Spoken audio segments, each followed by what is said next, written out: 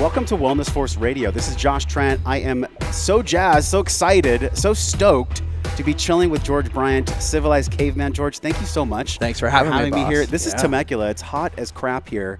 But what's interesting, though, is that right from the time I met you, man, nothing really mattered besides the people that are in front of you, the conversations that you and I have had. Yeah. You are so present. How do you do this? How do you stay so present with people? I really appreciate that compliment because that's something I've been working on my whole life. As someone with a background like trauma, PTSD from the military in my childhood, presence is something that does not come naturally to me. Disconnection comes naturally to me. You know, me being secluded and only up to my own vices is like kind of my comfort zone, because when I only control myself and my space, nothing bad can happen. There's no chaos. There's no out of controlness, right? And so I'd say the presence really, really started, like I've always been working on it, right? As I work through my trauma and do a lot of self-discovery and work, I've gotten consistent feedback from my friends, my family, my wife, that people feel like I'm disconnected. Like they feel like I don't understand or I don't listen, that I have no empathy or compassion for things. And I will say that the moment that shifted for me was when my son was born. So my son, Branson, is 18 months. I got to eat strawberries with him which earlier. You did. So fun. He actually fed you a strawberry, which he's so cute. So and the other Josh. Yeah, he's fed both of you guys. He just loves sharing. I credit his mother for all of his amazing habits, because I think she naturally is just a better person than me.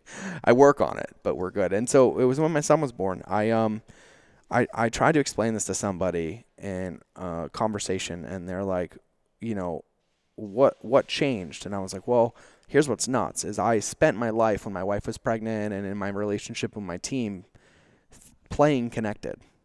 I was playing connected. Like I was checking the boxes. I knew what inputs were required to be a connected husband, a connected father, a connected friend.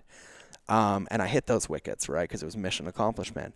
And I would say that I was probably 95% connected, right? So I was enough that people could feel me. I was emotional, radically authentic with my story, with my life. And then it was when my son was born and I held something that I created that did not have the ability to speak and only had the ability to feel, when I realized that I was completely disconnected. And the only way that I could have a relationship with my son from day one is if I went that extra 5%.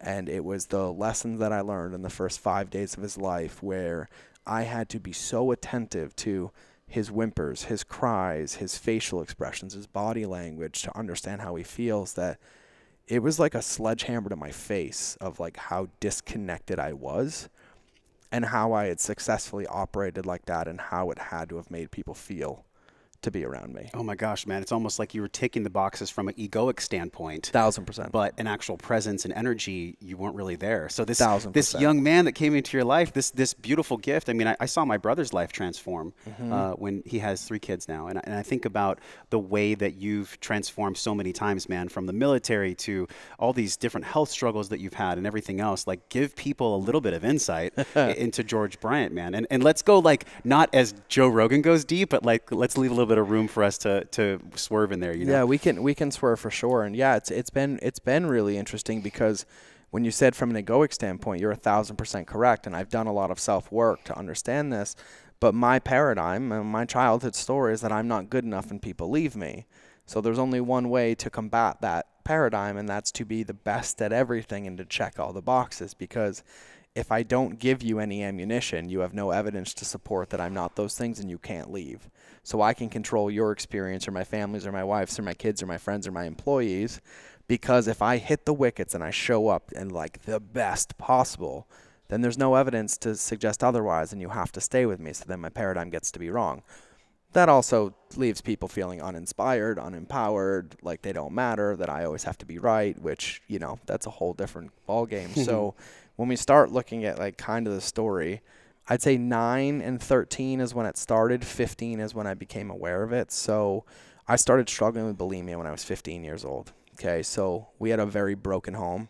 My brother's actually sitting right there, which has been amazing to have the family business, and he's heard me talk about this a crap ton lately. So we had a pretty broken home. Our parents were just straight up a-holes. Can I swear in your podcast? Absolutely. My parents were fucking assholes, but not due to any fault of their own, due to their upbringing and their drug use. Like, they just were so disconnected and so self-absorbed, hiding from their pain, that we were we had to experience that byproduct. Tools that were not given to them from their parents. Never. And so, like, it was volatile. Like, we're talking physical abuse, mental abuse. My parents, like, I remember my mother would, like, throw a hot pot of coffee at my dad, and then my dad would threaten to burn her alive in her recliner that he gave her for her birthday present because he held it over her head. Like, that was normal for us, like, on the regular.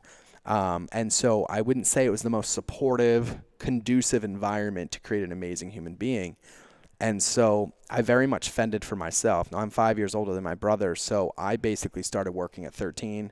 I avoided my parents like the plague. We would fight, lots of physical violence. I put my head through bathroom doors, punched walls, things like that. And, my bulimia started because I was overweight. I was picked on my whole life. By the time I was in 5th grade, my front teeth had been knocked out 3 times already by bullies.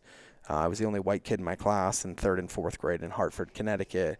I had my nose broken twice from bullies, things like that. Like, my life was hell. Not to mention, I had an unsupportive family. They gave me a bowl cut, which made it totally worse. And I mean that, like, authentically. No human being should have ever a bowl cut for a haircut. It's like a sin. I had a massive overbite, had to wear headgear. Like, I would smell like cigarette smoke every single day. My parents would very rarely do laundry. Like, they did not care if I was embarrassed. Like, it was just like this cesspool of shit. So add weight issues on top of that, right? Where I obviously was an emotional eater. I told people this all the time, and like I say this in front of my brother, I can't ever remember having a sit-down family dinner with my family, like, in my, like, life. Like, even holidays, like, very rarely. So it was always like me finding fast food or eating Cheerios out of the cabinet or waffles or not eating or having to figure out, or my friend's parents buying me dinner and all that stuff. You're always in a hurry? Did you always have to eat food in a hurry? I always had to eat food in a hurry because, like, it was unsafe at our house. Like, none of us, we never wanted to be there. Like, we always tried to go somewhere else or be somewhere else. And so it was just this constant, like, go. And so that's when it all started. And the bulimia was like a ton of different situations piled on top of each other. So I was sexually abused when I was 9, not from my family, and sexually abused when I was 13, not from my family. So that started adding all the pieces to it. Then the weight issues, the family issues, social services being involved, divorce. Around 15 is when I lost it and I started purging. And that was like the start of my very, very, very unhealthy relationship with myself. And so I tried to emancipate myself, wouldn't happen. I barely went to high school because I was working full time, but my teachers, knowing my situation, we had 2 welfare checks a day at our house from the local police. I'd been in and out of the psych ward because my friend's mom was the charge nurse, so it was the only safe place I knew that nobody could get to me, and I would go check myself in at will. She'd let me stay, keep me updated, tell me when I could come out. That was like my childhood, and so, when it comes down to, like, senior year, I don't really have much hope for anything in my fucking life. And I'm like, I hate these people. I hate my school. People are so ruthless and mean. Like, I don't matter as a human being. I want to get as far away here as possible. So I tried to join the Marine Corps. But you forged their signature to get in. I did. But they didn't let me in the beginning. I was overweight. So they wouldn't even let me sign up because I had like 42 pounds to lose before I could even sign up to go to boot camp. So I had this recruiter who very unhealthily helped me lose weight. Now, not knowing I was already struggling with bulimia and body image issues, this guy basically treated me like a wrestler. So you want to talk about exacerbating or adding an accelerant. Yeah, adding an accelerant to like a fire. So I joined the Marine Corps, made it to boot camp, and Napoleon complex took over. Right, so the kid that was never good enough, that was always overweight, that had no friends. I had a lot of fuel from the wrong place, like from a lot of scarcity mindset, revenge mindset. So I went to boot camp. I was the honor graduate of my entire... What is honor graduate? So I graduated first out of 1,200 recruits. So I was the best at everything. Why did you do that? What do you think that was? Because I had to prove that I'm good enough. Yeah. Right, that's my entire life story, right? It's the pattern that's basically shown itself over and over and over again in my life. And so I went to boot camp and I'm like, look, I'll show my parents, I'll show my teachers, I'll show everybody that I'm not fucking like you. Like, I can have whatever the hell that I want, regardless of the lesson I was provided, regardless of the example that I saw drug abuse and, all these things every day. Like, I can still have whatever the hell I want. And so I did. And, I went to boot camp only being able to do like 4 pull-ups. I was still overweight. I could run a 1.5 miles in like 16 minutes, and I came out of boot camp doing 26 pull-ups unbroken and running 3 miles in like 18 minutes. And I was like, yep, here we go. And then from boot camp, I went to Marine combat training, graduated first out of like 400 recruits there. And so in 2004, I left for Djibouti. Djibouti is the governed portion of Somalia. And I ended up being deployed there for 13 months. And that's when I was still bulimic, except this time I looked like Skeletor because I was like 160 pounds because I was just doing cardio and cardio and cardio and cardio. Yeah. And I got there and I was stationed with the Guam National Guard, and they all lifted weights and they were into all this stuff. I'm like, I'm going to get as big as possible. This is when you found CrossFit? This is no. This was 10 years, 8 years before CrossFit. This is 2004. Wow. So this is when I was like, I'm going to become a personal trainer. So I, started doing all the things to be certified for that. And I started doing traditional weightlifting. I was eating 6,000 to 7,000 calories a day. And very quickly, like in 7 months time, I went from like 160 to 220, and I was massive, like just monstrous. I'm only 5'7", like I should not be that weight. And I was as wide as I was tall, and that didn't support my body at all. We were still doing missions, wearing 100 pounds of gear. It's 130 degrees outside. And in 2004, like right around my 21st birthday, I actually developed exercise-induced compartment syndrome. What exactly is that? This is when your legs kind of explode a little bit. Basically, yeah. So my legs didn't explode because somebody noticed it. Like a doc knew what was happening. Is it from doing these long rucks? So it's two things. So exercise-induced compartment, if you're eating right now, don't Google the surgery or anything. I'm just warning everybody. Yeah. And so I had a doc recognize mine very quickly stuck a needle in there because I was in a lot of pain in this environment and the situation I was in. And it was bad. They ended up, pressure testing me and figuring out that exactly what I have. They told me I'd be fine. So they left me in country for 6 more months, and I operated business as usual, which it hurt every day. It was your entire story, everything I've heard from you, there's been these massive kind of like windows, mirrors saying like, George, treat me with more kindness, treat me with more care, treat me with more love. Are you my therapist? I mean, this is like a natural thing that I'm feeling from you. Did my wife like pay you to say this to me? God. I mean, I'm just sensing this. I think my psychologist might like you too. Possibly. We might be in the same thread. But yeah, so basically this happened, and I stayed in country for like 6 more months. And now I'm in the middle of Somalia, still bulimic, still eating 6,000 calories a day and purging and working out and injured. And then I came home, they did my post-deployment physical, and within an hour I was scheduled for surgery. I had blood clots on my legs. And so that's when things got really real, and I ended up having 5 surgeries over the course of 6 months. My job was to go to physical therapy, because if I didn't get better by X date, I was getting medically separated. And so that's what I did. Started wearing Vibram 5 fingers, back when those things were cool in 2005. And did you wear them on dates as well? I made that mistake. That's why I was single until I met my wife, probably. But I ended up doing a lot of amazing therapy work. They helped me basically recover to the point of performing better than before I was injured, except I just don't have any feeling in my lower legs. So it was kind of nuts, but I ended up doing a triathlon, did a sprint triathlon, won. I ended up doing the Nike 30K, signed up for the Honolulu Marathon, got really into like triathlons. And that was basically pivotal to my recovery, because we hit drop dead date of like, you have to run a PFT, a physical fitness test, next week. And if you can't run it, you're out. Because I'd used all my limited duty time, like I was done. And I ended up running an almost perfect score PFT, which I did better than before I was injured, because it was just so much committed work to that. So that was injury number 1, which was gnarly and it sucked. And then shortly thereafter, I was done in North Carolina and I was transferred to Hawaii, K-Bay, Kaneohe Bay. And when I was there, I was doing the same work stuff. I stayed committed to my working out. I was doing triathlons, made a couple mistakes, got married and divorced in like a week, basically, where I met somebody. We agreed to get married for a contract marriage, get out of the barracks, like this could work. Was this a Hawaiian lady? She was in the military. Yeah. Stupid decision, right? Military people do it all the time because you don't want to live in the barracks. You want more money and a paycheck. And so it was like this convenient way. And then I was like, I thought it was real, and then it wasn't. And then we got divorced, like 9-10 months later, which should have just been annulled in the first place. But right at the end of that, our dad got sick, March 5th of 2008. I got a phone call that our dad had basically had a seizure and passed out, so didn't really know what was going on. Got a Red Cross message, flown on emergency leave. walked into the oncology department, which we all know what oncology means, at Dana-Farber Cancer Institute, and that was the day that we were told that my father was diagnosed with metastatic brain and lung cancer. He had a mass on his lung that metastasized to his brain, and that's when kind of everything full circle came to play. Now, I had healed my relationship with my father for the most part, but didn't really know what this meant, and so my parents had told both of us that they were clean, they weren't doing drugs anymore. Like, my dad was working up until that point. And then I was in the room, and I remember very specifically, Dr. Cadis said, "Leslie, I need you to take your shirt off," and he wouldn't take his shirt off with me in the room. And so I knew immediately that he'd been using again. Ended up taking it off, kind of bawling his eyes. I was having a breakdown, and we had a couple come to Jesus moments. And the Marine Corps transferred me on a humanitarian transfer to take care of him.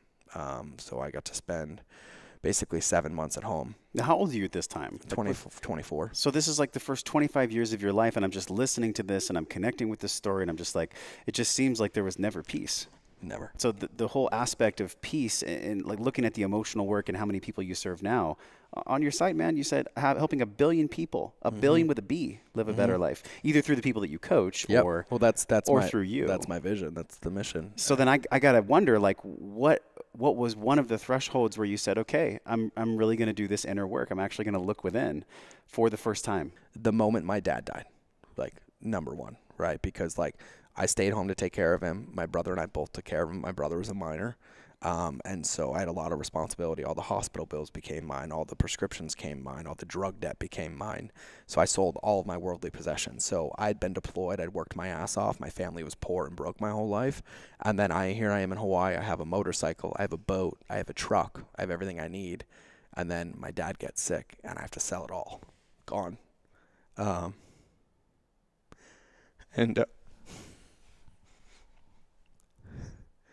And I would make the choice again in a heartbeat, right? But like, it's like, to be that young or to be in the life that we've both had, like, I don't feel like it was fair, but I wouldn't change it. But I've learned a lot of lessons that still live within me, to where like inner work is a requirement to survive. And so like, that was a big one. So I took care of my dad for 6 months, and I mean, it was hell. In the matter of a month from when he had a seizure, he was paralyzed from the neck down because his tumor swelled so much that he was paralyzed from the neck down. So we're talking radiation, then we're talking ischemia in his toe. Then we agreed to have surgery to have his big toe removed, and he comes out without a leg from the knee down, right? And our father's a stubborn asshole, right? Like, that's probably why I'm successful, because I got that part of it. Comes out of surgery, had his leg amputated 6 hours prior, had a temporary prosthetic, and they can't find him. It's because he decided to walk outside and have a cigarette, right? Like, that level of stubborn and stupid. So I stayed and I took care of him, and then the Marine Corps said, hey, it's been 6 months. You can't stay anymore. Like, you got to go back. So I set them up the best that I could. Steve had a job. Steve had his truck. We'd given a lot of stuff back to the bank. We let stuff get repoed. I'd paid the bills off. And I went back to Hawaii with nothing, like literally nothing. I had an empty apartment. Like, I didn't even have a bed because they sold everything. And he stayed to take care of him. And I actually remember I ended up leaving on my brother's birthday. September 30th is when I went back to Hawaii. And then on December 5th, I got a phone call.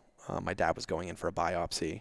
And things had been great. He'd been active. He was actually dating. My brother was working and kind of taking care of him. It was functional. He was losing it. Like, his brain wasn't functioning. Like, he was a little bit senile and delusioned, probably from the tumor and the drug use and everything like that. And then on December 5th, I talked to him on the phone, and he's like, yeah, I'm going to the hospital. They're going to do a biopsy today. They're going to check the tumor on my brain. I'm like, cool. Call me when you're done. He calls me when he's done. His mother's driving him, my grandmother. He's like, yep, had the appointment. Like, it was great. They're going to let me know. And then he's like, hold on, I'm getting a call. And I was like, all right, cool. So I held on for a minute. And then he flicked back over, and he's like, hey, that was the hospital. They need me to come back to talk about my biopsy. I'm like, all right, cool. He's like, so I'm going to go back, and then I'll call you later. And that was the last I ever talked to him. He hung up the phone. My grandmother and him left the Dunkin' Donuts parking lot because he was addicted to Dunkin' Donuts. He would get a coffee, left the parking lot, and then as soon as they were pulling out, my father had a stroke, like immediately. And then he was basically instantly brain dead. So we did the funeral stuff and then cleaned out the entire house. with my grandmother's house, and then moved my brother back with me to Hawaii. And then that was the now becoming. I've taken like 5 deep breaths internally as I'm listening to you, because I'm realizing, like, damn, George, this is what forged you to be able to be so strong now, man. Like, it's this double-edged sword, actually, because if that stuff didn't happen for you, there's no way you'd be able to hold the weight and the responsibility you have now. No. What is the responsibility you have now, knowing that that's where you came from? It's interesting what happens. Like you said, dichotomy, right? And so I feel like I have a daily, I don't want to use the word like conundrum, or like, it's like a daily conflict, but conflict in a good way. Because it's a very conscious choice for me, because there's days that I just want to crawl in a hole and be done. I mean, it's exhausting, right? Like, I mean, you can do as much work as you want, but work never stops, right? And there's only so many times that, like, I have, like, the best mindset or the best capacity to, like, rip the pieces of that work out and be like, yeah, this feels fucking amazing. And it's like, fuck you. Like, I didn't ask for this shit. Yeah. Right? Like, I got this shit, and that's fine. But yeah, the responsibility is massive, and the reason I feel like I'm able to do it is because it's so cathartic for me. Like, it's my work. Like, it keeps me present to the work, but, like, I struggle daily. Like, daily. The thing is I just don't allow the struggle to own my day. Damn, that's so powerful. Last night, I actually cried on my own. I was talking to Josh on the way up here, and I think that what you're describing, and why I respect you so much, man, why I was so stoked to connect with you, is because you are part of this new narrative for the masculine, for men that actually allow themselves to feel their feelings. Like, thousands of people are going to watch you cry, but you're still doing it anyways, man. Yeah. Because this is who you are, this shamelessness that you have. There's no shame for you. How have you actually gotten rid of the shame? Because it seems like, coming from that background, like, holy shit. So the shame is there. It's the choosing to believe it or not, right? So there's 4 rules that I live by: no fault, no blame, no guilt, no shame. Out of a 24-hour day, I probably live by those rules maybe for 30 minutes. But I always choose those 30 minutes very wisely to forgive myself in that moment, to move forward. I feel like there's this illusion that with the work that's happened, or from being bulimic or making mistakes or being like a bad husband or a bad father and all the mistakes that I've made, that there's this illusion that, like, once you've done the work, like, you move past it, like, the feeling goes away.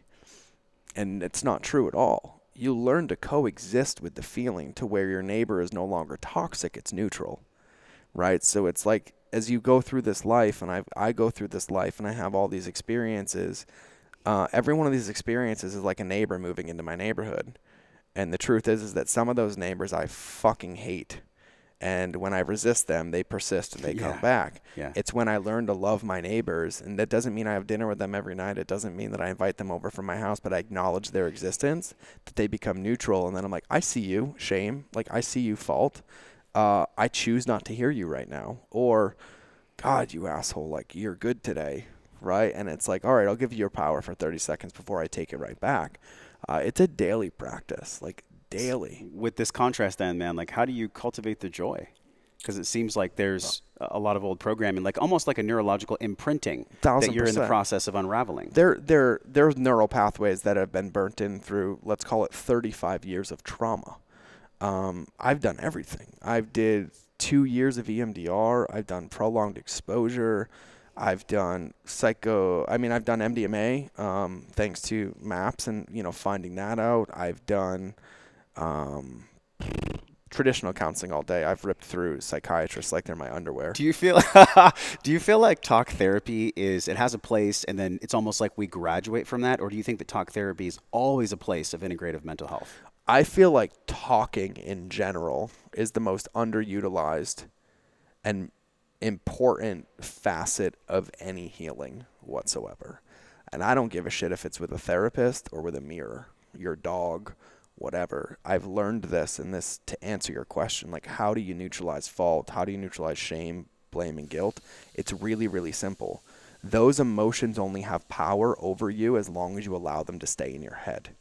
We are our own worst enemies. We as human beings biologically are designed to survive. We remember things on purpose to wire and program ourselves to get into a sympathetic state, to get into this adrenaline rush, to get into this fight or flight mode. But that's also a very, very big problem, because when I make a mistake or I do something and I don't acknowledge it or I don't ask a question, I'm left up to my story to figure out the meaning of that, which means it's always not going to be good enough, and it's always going to be a failure and never quite up to par. And so there's one way, and I did this beginning, and nobody knew about my sexual abuse ever until my wife. She's the only one who knew, and it's because she could tell, which is amazing. My wife's a very connected, intelligent human being, and she's like, I've known for a long time because you're just not like this. And she got me to talk about it and to be open. And then I would give keynotes on authenticity. And she's like, but do you really feel like you're being authentic? And I'm like, no, there's a part missing. And so I came out to the world about my sexual abuse at the opening of a keynote of mine. Was that the first time you'd ever done it? Uh-huh. Paleo Effects. Could you hear literally a fucking pin drop in the room? Yeah. So it was really interesting because now I can explain it as to why what happened, right? So I've now deducted and learned from this that if there's any thoughts that we have in our brain, in our head, in our being that are taking up real estate or affecting an emotion that's anything but neutral, the only reason it's capable of doing that is because there's only one person that knows it's happening, and that's us, right? And so it keeps us disconnected. It keeps us in self-sabotage mode. And of course, when I'm like, well, tell somebody, you're like, no, because we're all committed to being right. We're committed to being right about our stories and our paradigms. And it's uncomfortable to go to the other side. But the second you can take a thought that's in your brain and speak it into the universe, it neutralizes the charge. Because it no longer is just yours. Now it's everybody's. Yeah. There's different inputs. There's different stories. There's different responses. And you're like, all of a sudden, like, oh, that wasn't that big of a deal. Do you feel like the recipe for actually halting self-sabotage once and for all, first of all, is there a once and for all? And then on top of that, is the recipe for that just truly human connection and expression? 1000%. And it's still the hardest thing for me. I was in therapy yesterday, and there's the first therapist I've ever had that literally called bullshit on me. And he's like, your accolades don't matter in this room. And he's like, 'cause you can talk circles about everybody, and your charisma gets you everywhere that you need to go, except for where you want to go, which is connection. And he's like, so do me a favor and shut up. What a great therapist. And I was like, God, you nailed it. And he was like picking me to pieces, right? But the thing is like connection is like a muscle. If you don't work at it, it will not get stronger. It will atrophy, wilt away, and die. And so that sexual abuse story, what happened was I was giving a keynote at Paleo FX at the main stage. And like when I'm talking like audience, like all my friends were in the audience, right? Like Sean Stevenson, Melissa Hartwig, Terry Walls, Rob, Mark, like all these people. These are my peers. These are people that they know I'm bulimic, but they don't really know anything. And I went up on stage and I set a timer for 60 seconds. And I said, this is my 60 seconds of truth. And I've done that in every talk since, by the way. And I start a timer. I tell everybody how I feel. I tell them I'm scared. I tell them if there's someone in the audience that I don't like, that I would prefer not be there. Like I just call it out as it is. And that one was you don't know why I do the talk that I do or why I was bulimic, and this is why. And I told the story, and people that were standing up sat down. People that were sitting down leaned in. And I was working through these fears of mine with my wife before, and I was like, babe, I'm scared. She's like, what's the worst that's going to happen? I'm like, people are going to leave. And she's like, all right, what's the next worst thing? I'm like, that I'm going to go out of business. She's like, all right, what's the next worst thing? I'm like, people are going to judge me. And she's like, all right, cool. And she's like, does any of that matter to you? And I'm like, well, yeah.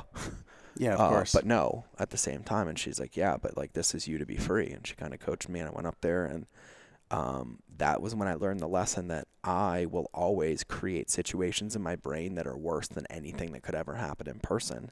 And if I just simply choose to act towards that fear or be a heat-seeking missile for what I fear most, the results are always 10, 20, 30 times better than I could have ever expected, and it creates so much possibility for me. So connection is number one. I think to clarify that one, like, is the remedy human connection? Yes.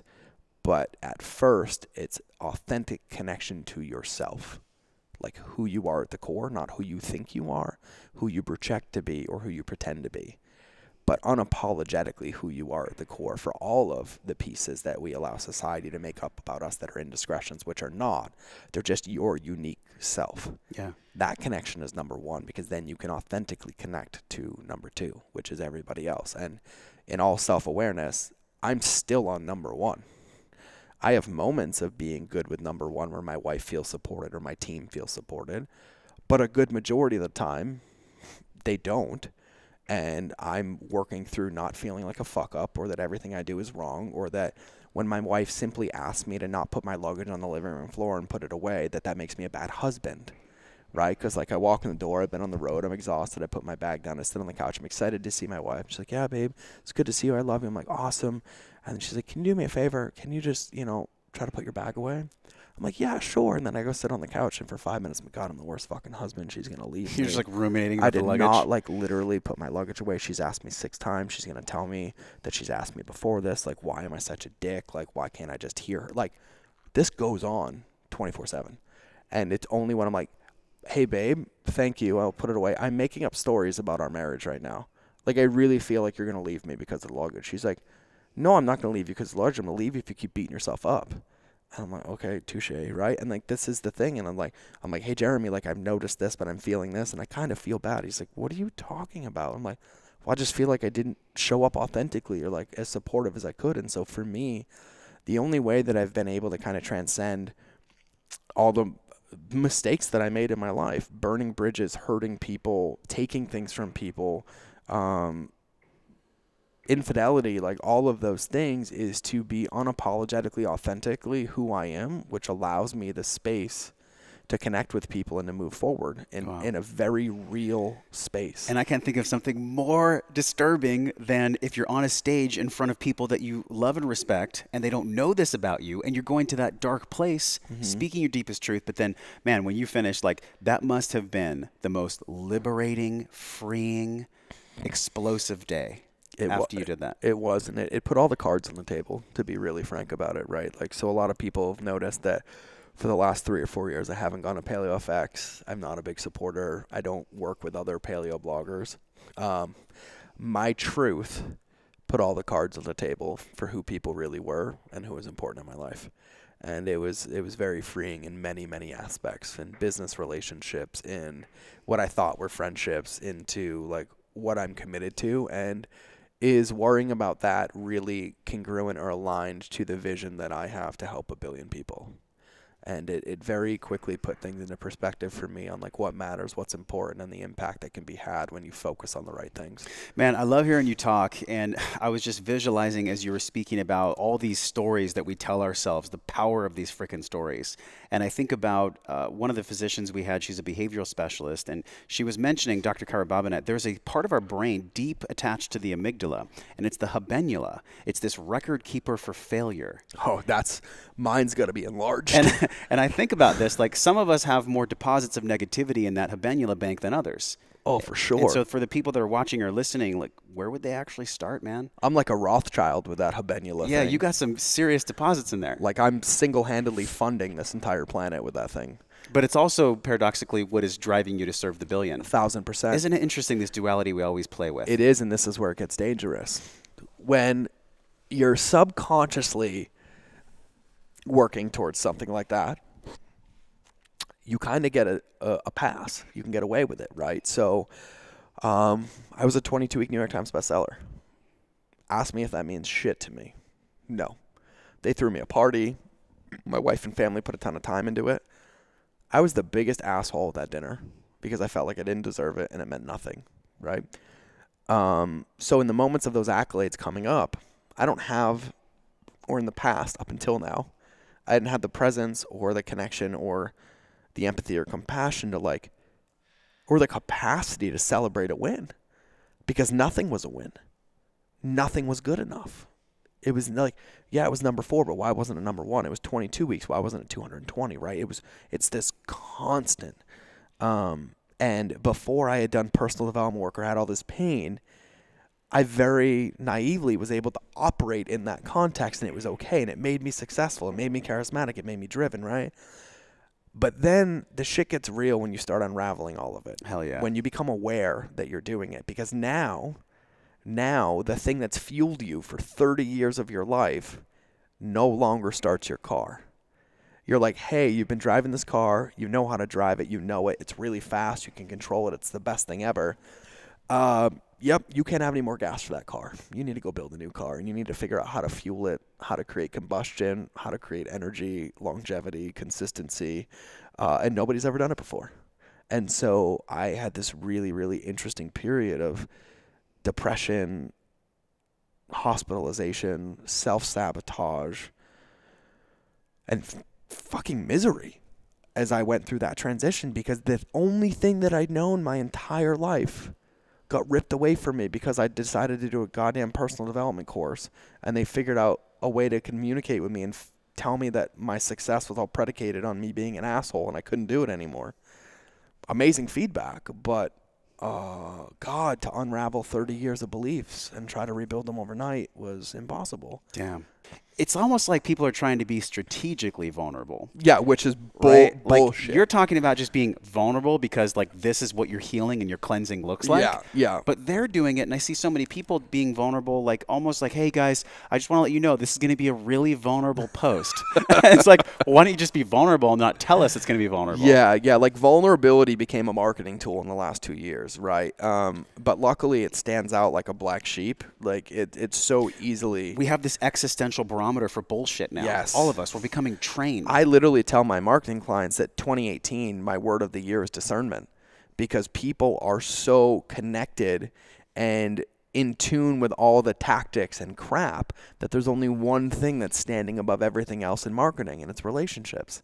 And the most successful companies, the most successful influencers, the most successful people are all masters at building relationships, and they've cultivated them. They create that space, and it works. And so, yeah, discernment's my word. It is a barometer of bullshit. Like, you can't play authentic, right? Like, I've spent enough of my life being a human doing, and I realize that the only way to succeed is to be a human being. Hell yeah. Right? And I still go to checklists. Like, hey, babe, I'm sorry I upset you. Can you tell me what I should do differently next time? She's like, no, I can't, because I can't give you a checklist on how to be a good fucking person. And I'm like, oh, okay, I'm going to go sit on that one. Oh, dude. And it's so true, though. And it's so true. And, like, you know, I'm not really upset there's no destination, right? I wouldn't be doing the work that I would be wallowed up in a hole and depressed. Yeah. But for somebody whose entire life, mine, was programmed that everything was black and white. It was, if you did this, it led to this, which was either abuse, negativity, disgustingness, or if you did this, it led to basically a little bit of safety. And the only time safety came was if everything was perfect. Like, I was told yesterday by my therapist, like, I don't know how to love myself. I don't know what joy is. I don't know what not working is. I don't know what stillness is like unless I'm sitting with medicine, which even then, part of those journeys and the work for those as I do medicine is discovering the path to create that, and even getting there in those moments, and being okay with whatever comes up and being surrendered to that, whether it's a good one or a bad one. And I've had both.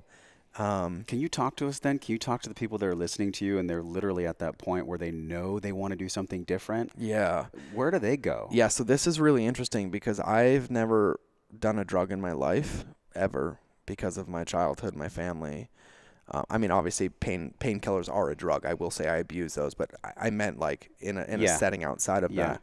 I'm very, very much new to this world of, like, plant medicine in general. Any medicine outside of the traditional Western medicine, right? Like, medicine in the form of ice baths, medicine in the form of meditation, holotropic breathing, which, by the way, is insane. Like, so powerful. Holy moly! Like, you want to talk about natural DMT release, right? And I've never experienced DMT straight. But, like, when I do that correctly, it's insane. It's, like, out of this body experience. But, yeah, so this is all relatively new to me, and I'm luckily blessed to be around people like Aubrey Marcus and Kyle Kingsbury and Rick Doblin from MAPS and, God, everyone from Paul Chek. And I was around it enough that my preconceived notions of drugs, quote-unquote, the walls were ripped down.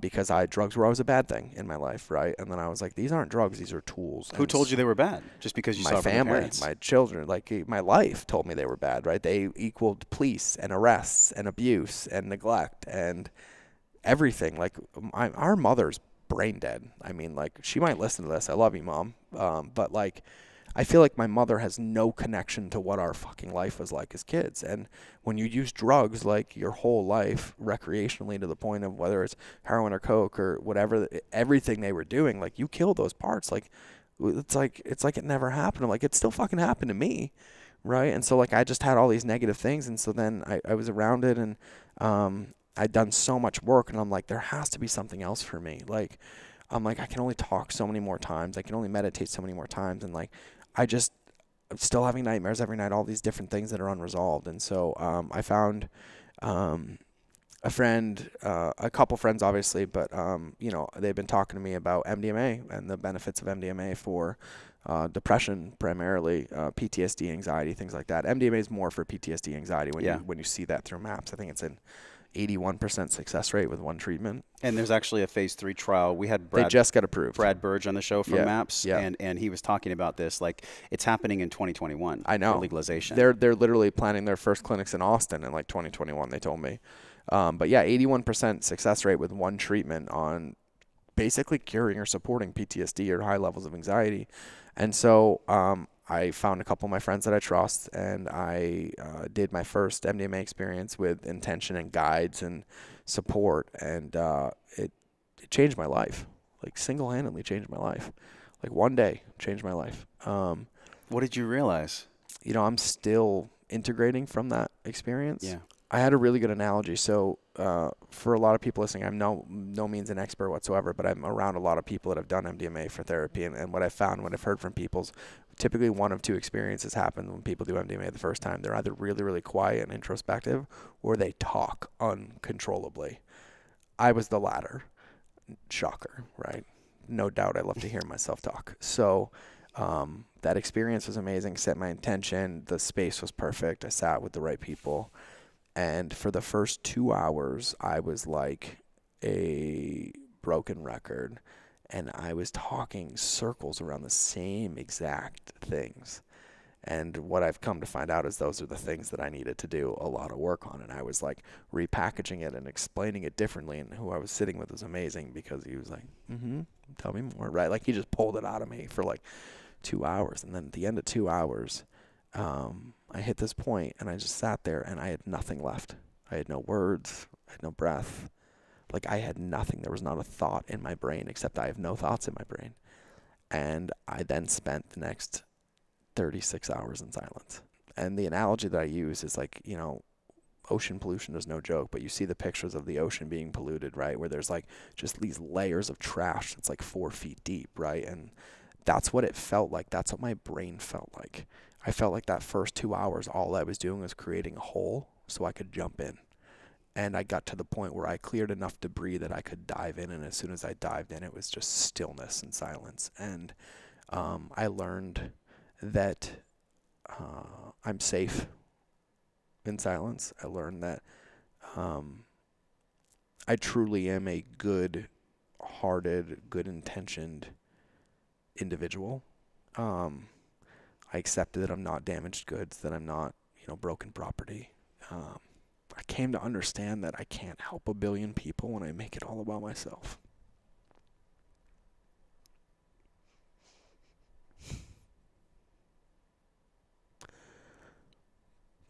Because I make a majority of everything about me.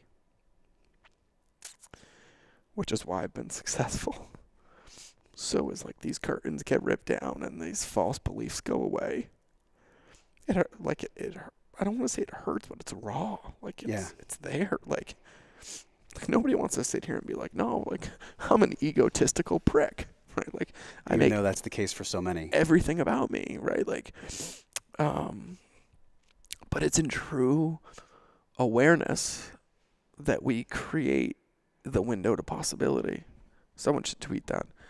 It's in true awareness that we do create the window to possibility. And I've learned that. And One thing I'm really excited about, and I'm just like, I'm feeling that lump in my throat too, man, because my life mirrors many shadows that you've had with my weight loss and things that I've gone through. And I think back to what you said on a video, actually, it was like this week or last week, and you're like, you know, for the first time ever, I'm actually happy that I have this extra weight on because it's a gift that now I get to learn. Like, you actually get to learn how to lose it from a place of love instead of losing it from a place of anger or binging or whatever it might be. And man, I'm carrying extra weight right now too. You know, and I'm in the health and wellness. This is wellness force, baby. Right. And I'm carrying extra weight for Right. wellness force.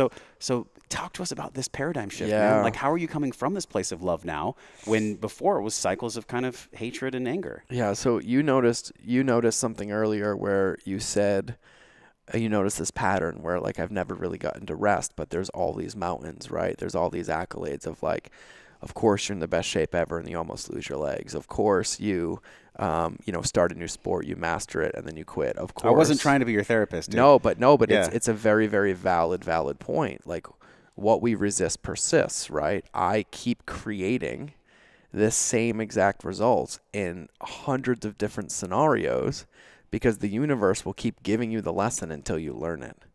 And that's a very, very important distinction, right? It's no reason, like, there's no accident at the point that, like, I had my first stitches when I was like 15 months old. Like, can I scream any louder, like, hey, pay attention to me? I've been at this weight for about a year now, and I've tested and tried everything, and it'll move like 5-6 pounds and it'll come back, and it'll move and it'll come back.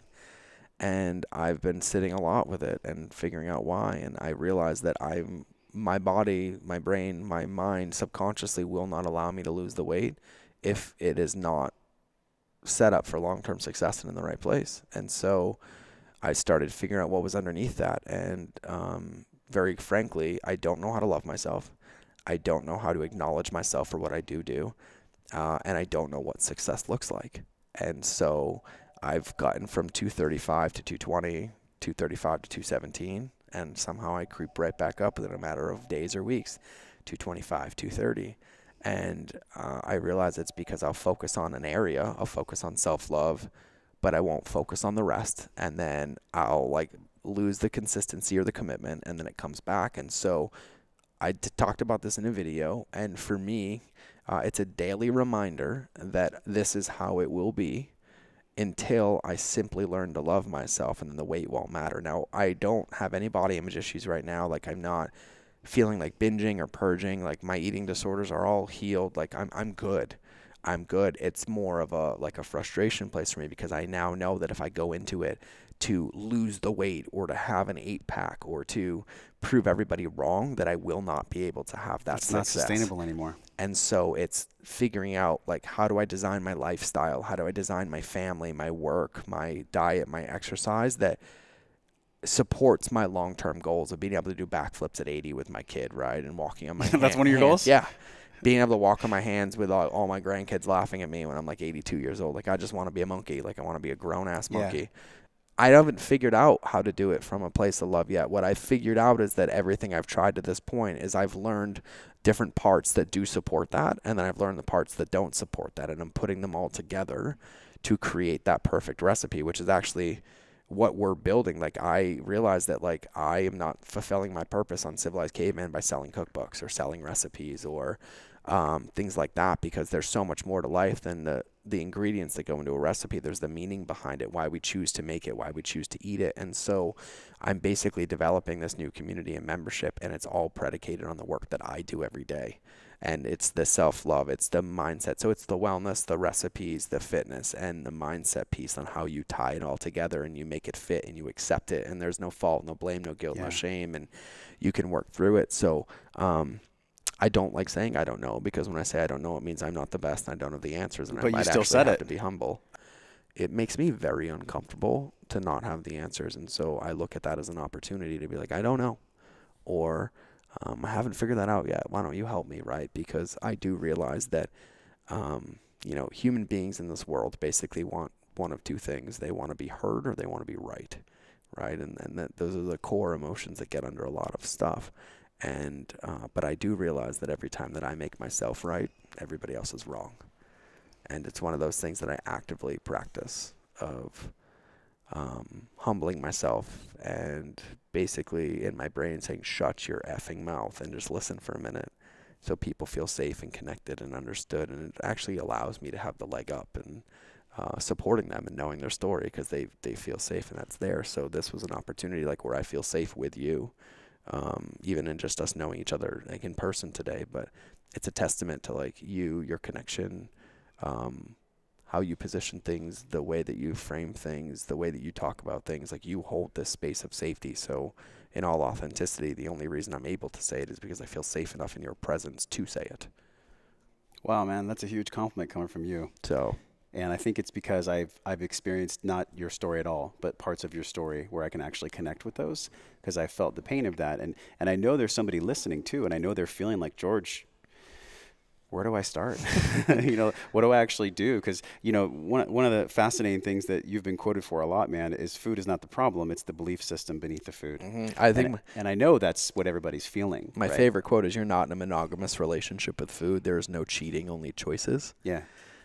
Cheating implies victim. Choices implies responsibility. When you choose something, you can always choose something else. Where do I start? If you're listening to this, and you're in a similar situation or any situation whatsoever, where do you start? Well, if I was to go back and give myself the same advice, I would start with number one, acknowledging where you are. So I've deducted 5 things that have been at the core of everything that I've had success with. And they're all A's, and there's 5 A's. A number 1 is awareness. Awareness, because in order to go somewhere, we need to know where we are.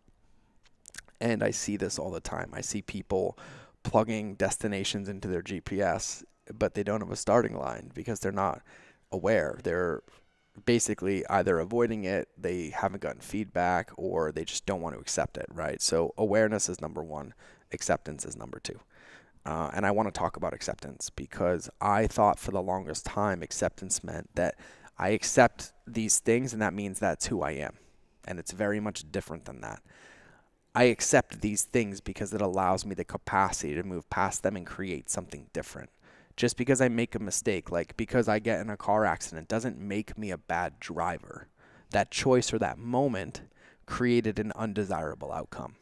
But if I want to change that, I have to accept that that happened, and the fact that I was texting and driving made me rear-end somebody. And then a solution to that is to take an action in the opposite direction. So the 3rd A is action. What action would I take? Put my phone in my fucking trunk. Problem solved.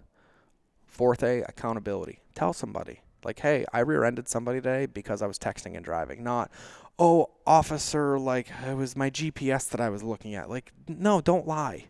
Don't lie to yourself, number 1, and don't lie to other people. But then you take an action, and then you tell somebody to be accountable for it. Because now, when you're accountable to something greater than yourself, you can't make excuses. You can't be like, oh, I'll just in my hand this one time, or I'll put it in my phone holder this one time. It's like, no, like, you made a commitment. Like, you signed a verbal contract that said you'd put it in your trunk. So you put it in your trunk. And then the 5th A is attitude for gratitude, where you can only use external people so many times to create your results before you create a massive monster that's unsustainable. And the 5th A is designed for that, and it's an attitude of gratitude. It's once you have completed something or stuck to your goal or had a breakthrough or put your phone in the trunk or chose not to binge eat or acknowledged where you were, and you got the support, then you have to acknowledge yourself and you have to reward yourself and say, hey, look what I did. Like, I did tell somebody and they held me accountable, but like, I did this. Like, this was my choice. This is my power. This is my journey that I'm stepping on. And so next time I'm going to try this without the accountability, because I've done this and I've created the habit and I know I can do it, right? And so that accountability kind of helps you navigate that and get that confidence. It gives you that like dopamine hit right away, right? Where it's like, you're also being seen. For sure, right? And it, like, you're like, oh, you did it. You're like, yeah, you're amazing, right? So like, I always tell people, I'm like, use Facebook. I'm like, because everybody wants to tell you how amazing you are on Facebook, and like, it's amazing. So like, if you decide not to binge eat and you're like, hey guys, I was about to binge eat, it was going to spiral my bulimia. I've been clean for 18 months, and instead I went for a walk outside and I just wanted to tell everybody. you will never open the refrigerator again, because you can have 7 friends and you're going to get 187 comments that are like, oh my God, you're amazing. I wish I could be like you.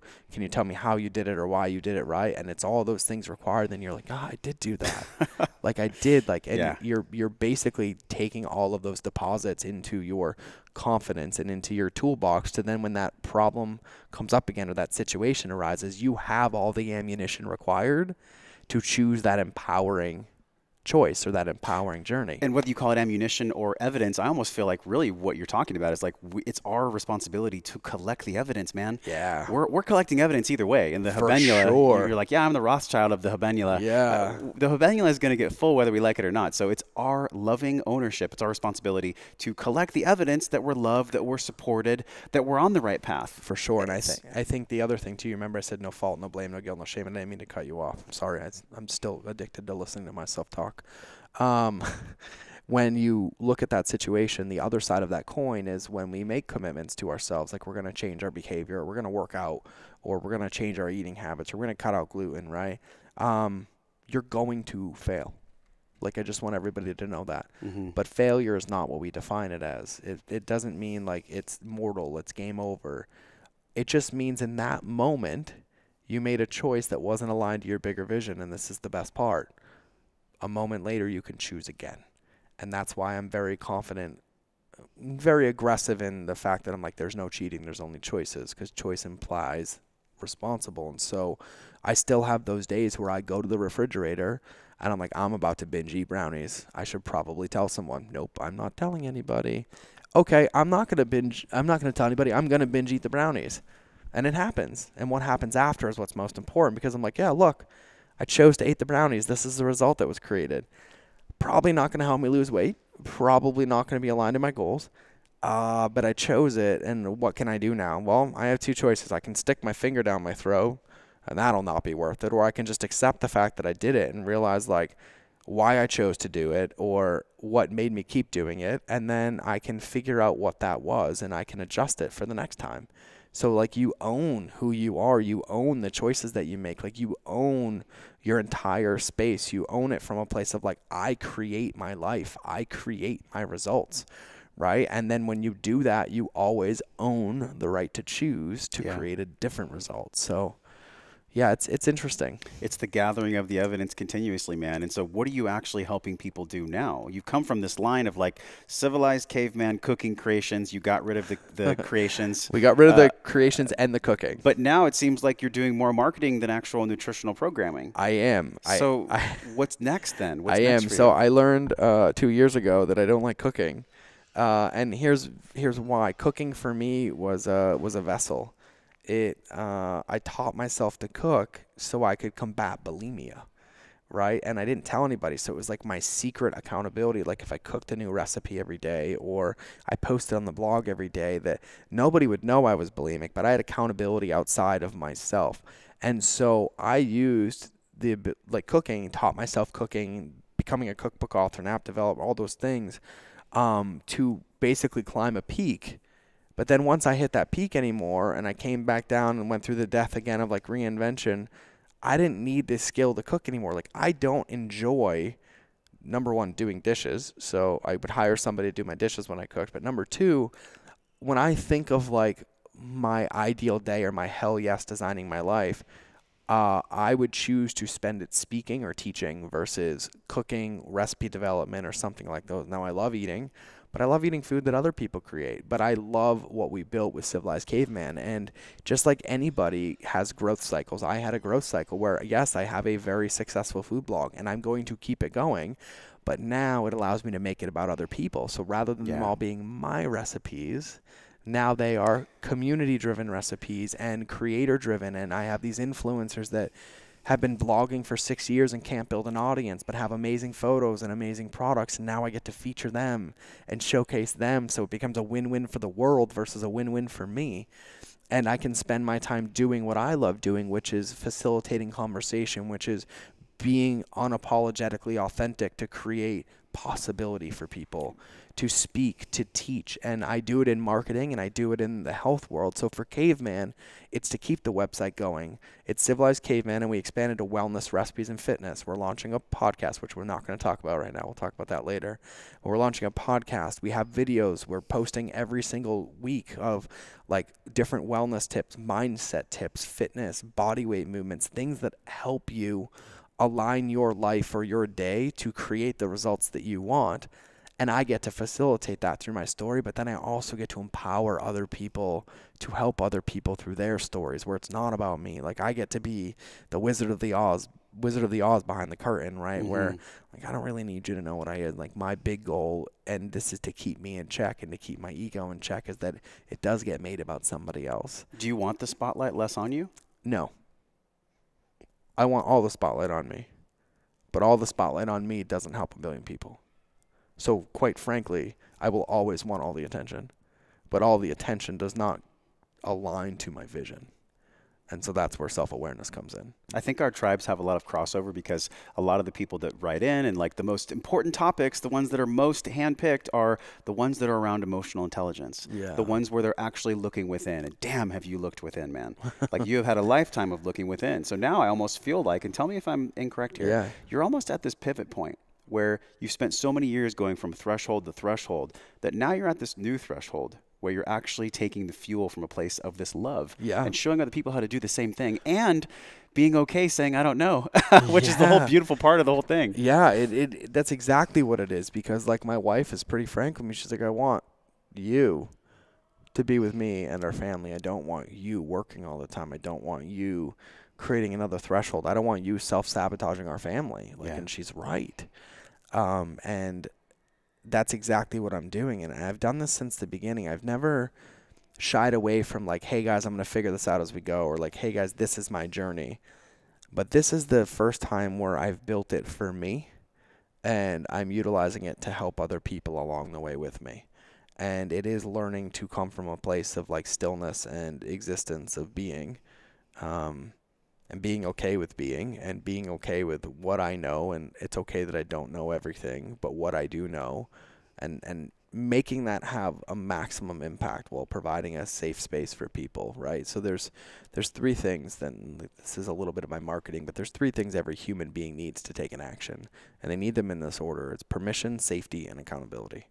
And you can deduct basically any human behavior down to that. And this is what I teach in marketing. And so I look at all the different ways that I can use my platform, Civilized Caveman, my social media, my story, to do those things. And probably my biggest superpower is that I basically give everybody permission through my vulnerability and authenticity, which has always been the case. But the biggest piece that was missing is not everybody felt safe, because my energy is so back and forth between like this thing and this thing and this thing and this product or this recipe and this book or this idea or this shiny object. And so everybody has always had the permission, but nobody has subconsciously felt safe in my existence, because there's been so much change and so much constant variance that they weren't able to commit to have the results that they wanted. And that's what's different. I hired a coach. I have coaches. I get coaching all the time. And in order for that safety to exist, there has to be consistency, and there has to be this bigger vision, things that are bigger than myself. And so that's what this new program and the new thing that I'm really, really focused on is like, this will be my life's work under the Caveman brand. And then I will teach about this work in my marketing world and in my, business development world. But I give people the permission, and now it's giving them the space to feel safe so they can step into their power, right? Like, leaders don't pull people and leaders don't push people. Leaders walk hand in hand with people as they take their own journey. You have this metaphor too, where you're like, I don't actually like to lead from the front or the back.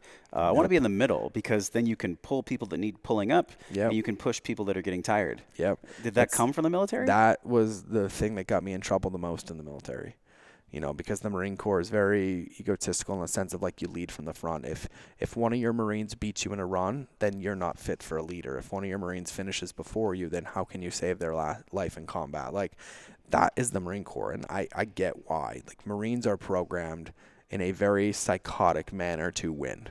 There's a reason there's only like 175,000 Marines, and the Army has like 26 times the amount of people, but yet the Marines go in and do their thing. And I'm not like, I appreciate every service, right? But it's a different breed. Like the psychology behind it is that like there is no weakness. Like all of our T-shirts say pain is weakness leaving the body, Which right? always like, isn't the case. no, but they really teach you that, Yeah. right? Like I remember like I was wrong because I broke my leg and I wanted to go to sick call and they're like, no, like stop being a pansy, suck it up, it's fine, take some ibuprofen. Like that's the culture. Like that's why there's such a problem with mental health and PTSD and all this other stuff, is because the culture doesn't exist for people to feel safe, right? And so yeah, I learned that in my career, and like I would get in trouble with my bosses, but my Marines were always loyal, right? And it's this one thing I learned, that like if I stayed within the boundaries, if I was tactful and I took care of my Marines within reason, and I didn't break any laws or, you know, violate any uniform codes of military justice stuff, but like I just basically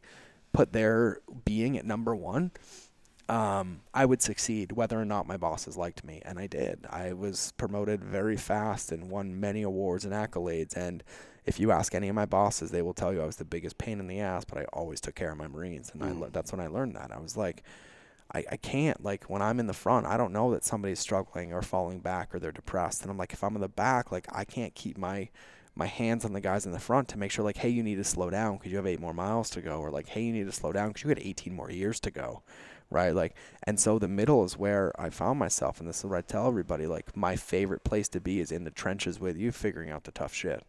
It's also a huge responsibility, man. Being in the middle and doing what you do.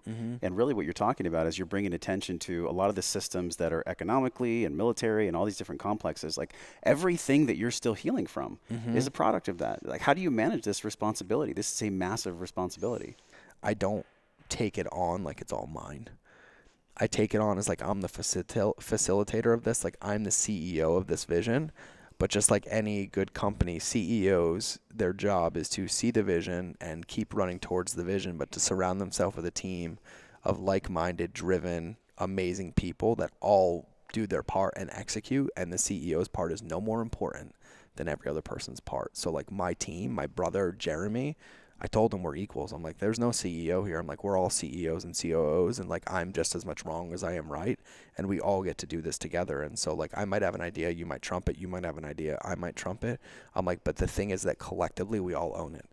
And it eliminates my ego. And you know, to be really frank, like one of the biggest struggles for me in business is accepting business advice from my wife. Massively successful before ever meeting me, world-renowned speaker, like used to close $500,000 in sales from stage. Like she used to sell a book for $1,000. Like, I mean, like a book.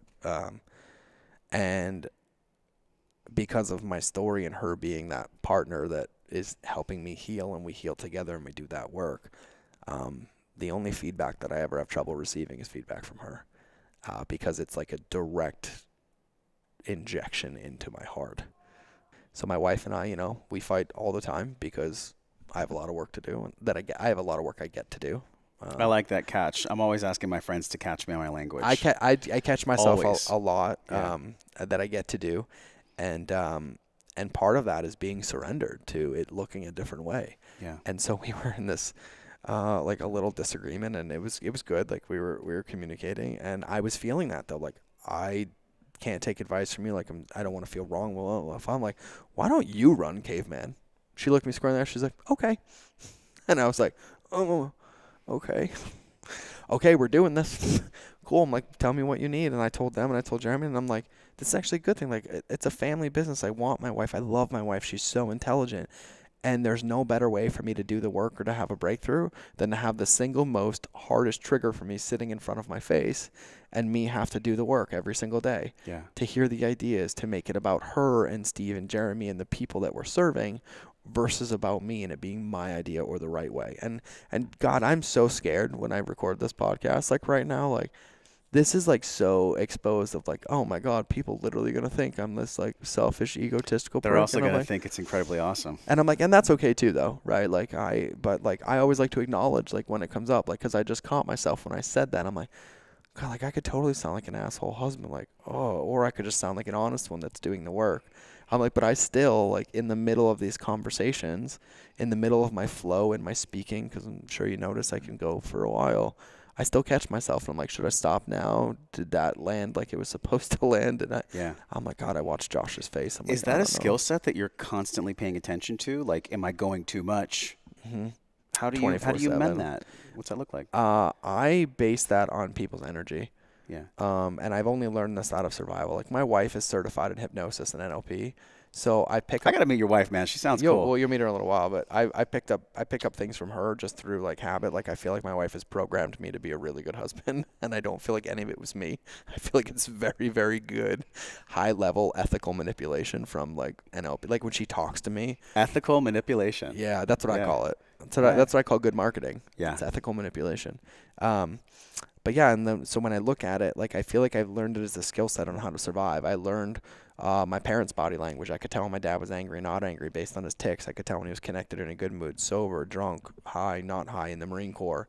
I could tell when my bosses were pissed, when it was landing, when it wasn't landing. I could tell when my Marines hated me or they loved me, right? And I was just always just paying attention. So like now I speak, and like I love speaking because like I can look at you, I can watch your body language, I can see your arms crossed when you wink. If you wink when I say certain things, I know that it landed or didn't land. I can see when you look away, where your eyes go. Like, yes, I'm doing this 24/7. But then how do you be present though? Because you're still so present. It's so subconscious to me. Yeah. Like it's not that like I'm like, oh my God, he just blinked when I said that, but I will catch it, and then it comes up, and I have a thought in my brain already, and so like the thought continues while I catch it, and I figure out where I'm going to go. And so like when I do this in consulting, I feel like one of the superpowers that makes me a very, very good consultant is that I can take what you're saying and I can go wherever you want to go. And then based on what I'm teaching or what I'm sharing, I can watch your body language, I can watch your tics, your responses, the inflection of your voice, your modulation and everything, and figure out if it's on path or not on path, and I can adjust without having to interrupt the flow or change anything. And that's what I do when I speak and when I do consulting. The big point around this too is like we look at the new narrative. It's 2018, man. We have so many distractions, so many things that are pulling us away from one another. What do you want people to feel at the end of the day? Like if you left the planet in 5 years, like what would you want people to remember about you? That I taught them that it was okay to be themselves. That like my impact or my legacy is that people no longer needed permission to love themselves.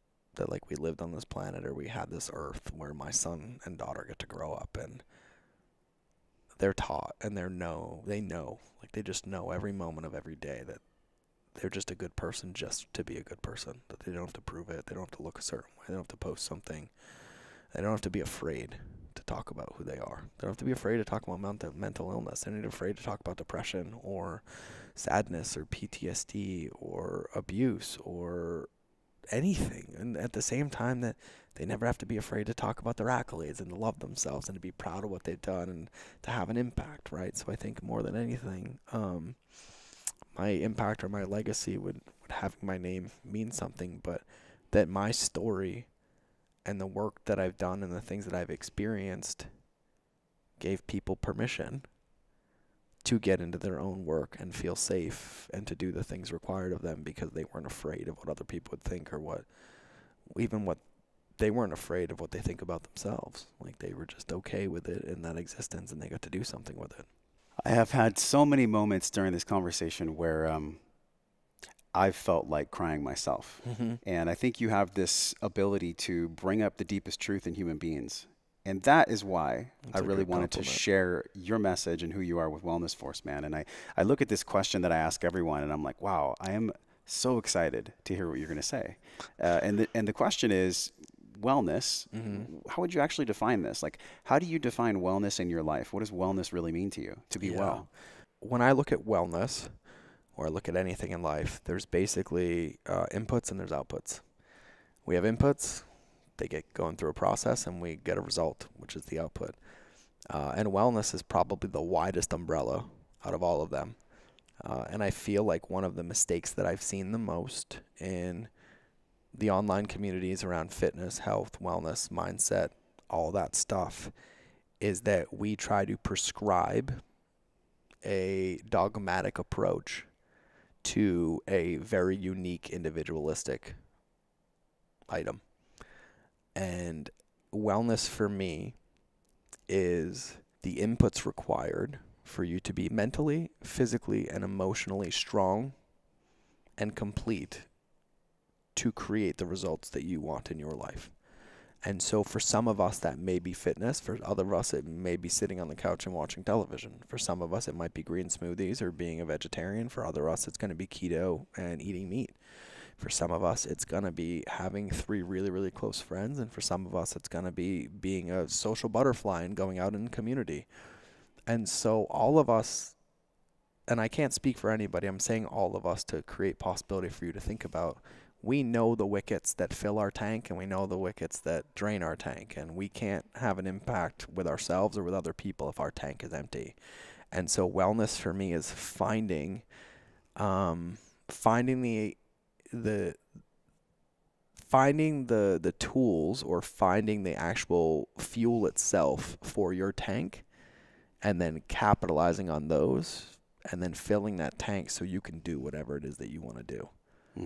That would be my definition of wellness. And it's a big ass tank. It's a big ass tank. Sometimes I feel like I spend 8 hours a day trying to fill that thing up, and it's still on E. Well, dude, thank you so much for letting me share space with you, being so open. I know you probably hear that a lot. People are like, George, thank you for being so open. I will say, like, I was authentically open in this conversation. Not my scripted, I've done 1,000 interview kind of thing. Like, yeah. This was the real ish. Where can they go to learn more? Civilized Caveman on Instagram, Civilized Caveman on Facebook. But we do have a Facebook group where we do all of, like, my live streams, my deep stuff. That's probably where the majority, you'll find the best of everything. It's called on Facebook Civilized Caveman Lifestyle. If you search it, you can just request to join and we'll add you right in.